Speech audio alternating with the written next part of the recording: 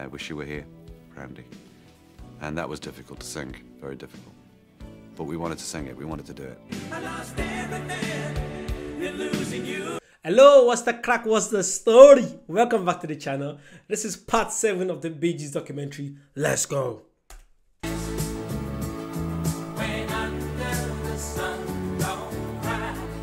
The brothers were busily creating hits for other artists, but their own recordings were not as successful. Oh God. Neither 1981's Living Eyes album, nor Stayin' Alive, the sequel to Saturday Night Fever, produced a top 10 single. What? I mean, there were very turbulent times. That's crazy. 1980 was pretty much a landmark year because that's when my marriage to my first wife ended. Oh. And of course it was that hard Lulu? because the children I have Lulu? from that I think so. marriage are very young at the time. And I was always having to be away. I was working. I would prefer them to have been with me, but of course they were going to school in England, and it was a very messy period. After separating from Molly, Robin met artist Dwena Murphy. Oh, sorry. There was an instant connection. We decided when we first met each other, we just knew that we were going to have a child together. I already had 2 great kids, Spencer and Melissa, and I thought one more would round it off, you know. She just seemed the right person to want to have another child with. He has a lovely kind of poetic way about him. Come again, use a 10. He's very quiet about his talents and things. He has a little keyboard, and sometimes in the middle of the night, I'll wake up and I'll hear this beautiful sort of little chords playing and then this lovely voice singing. It's like being awakened by angels or something. After 3 years of hit-making, Andy Gibb fell victim to the same pressures and temptations of first fame that had overwhelmed his brothers. I talked to him outside on the balcony, saying, you know, this is really a nice house, Andy. There's a nice car out there, that Porsche. Really nice. You're not going to keep all this, you know. He said, what do you mean? I said, you do what you're doing, this stuff will vanish. All this stuff will go. Your career will go out the window, everything. And he says, I know. I know what I have to do. But Andy couldn't be helped. Neither at this point in time could Morris, who was still not dealing with his drinking problem. He did, however, find joy in fatherhood. He's always been real good with the kids. Even when he drank, he was there for the birth of both of them. I'm sorry, I feel like I like the fact that they're so open. They're not leaving any stone unturned. I like that. It's such an open documentary. Oh, wow. Kudos to them, kudos. It's a miracle that no one can really ever get over when you see this. When you see your own flesh and blood, you know, coming to life. And then you give it that first squeeze of life and he starts wriggling and crying and wow, and I washed him down and he's my little boy. Now he's 24 and he still wants to sit on my lap. He's a very good father, Morris. He's got 2 nice kids, they're all grown up now, of course. They all put the families first before anything.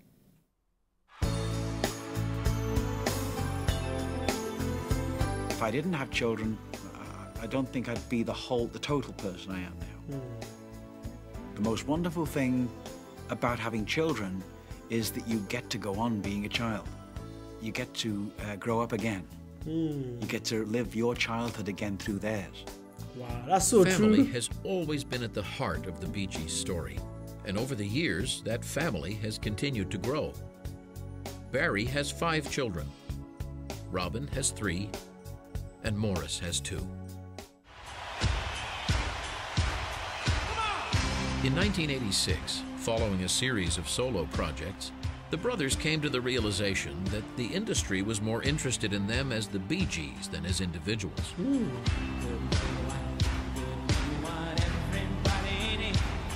After a 5-year break, they decided to come back together as a group. With me, win again.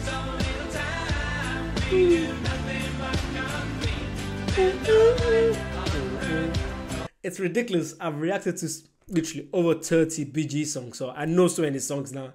It just comes to me like that. It's just natural, you know. These guys are legends. I'm sorry, but I love them.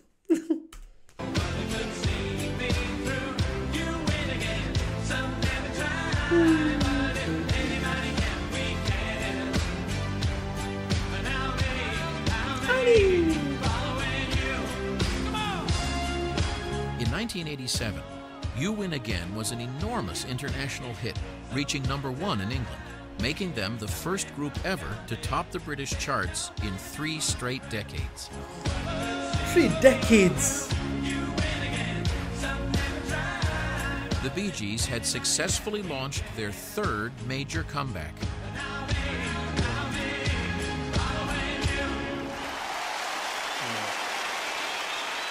But this achievement was not one they could cherish.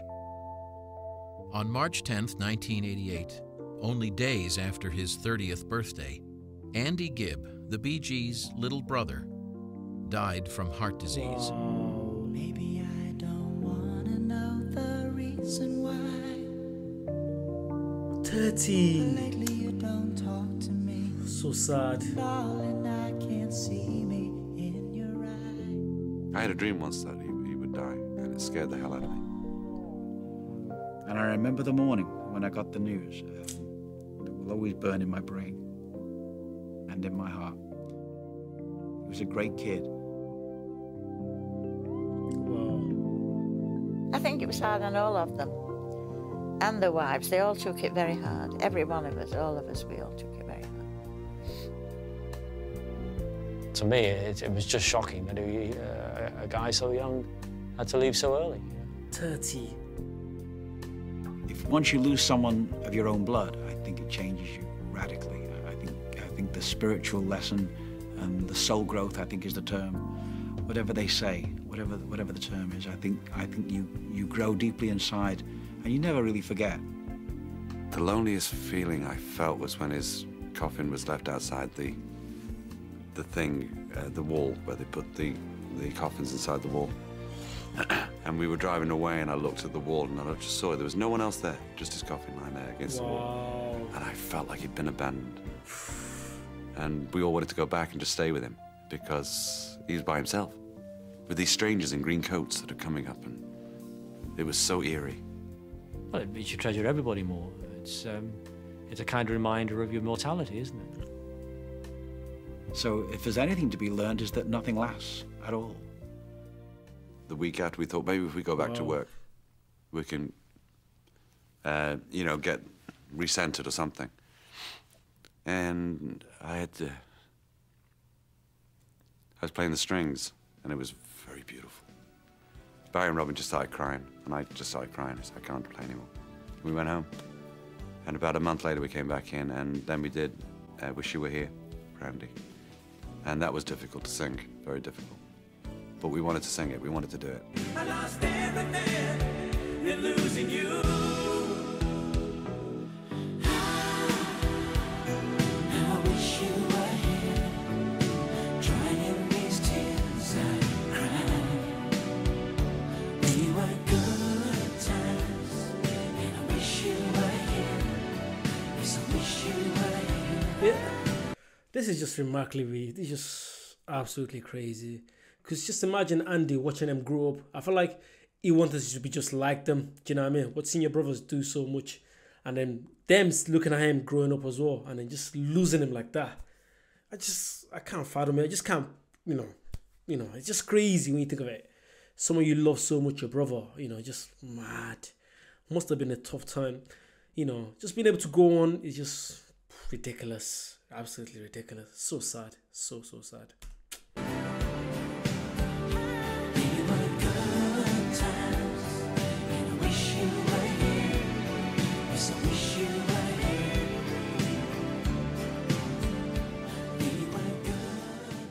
Wow.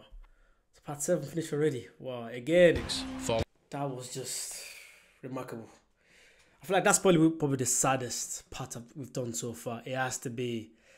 Because like everything was, then it was roller coaster. It was about them coming back, being the first band in like to have, to have #1 in 3 decades in a row, something like that, in England. And then hearing about Andy dying of heart disease at only 30. That's just really sad. Well, yeah, I feel like it's good to actually get to know the artist, you know, you're listening to, because, you know, you get to understand where the music is coming from. To be fair, I never used to do this. I'm so glad I started doing this. And now I'm going to start doing it for a lot of artists I'm reacting to. I'm going to do for Queen as well. Queen, maybe Prince, the Beatles, you know, get to know them more, and then you get to understand the music more.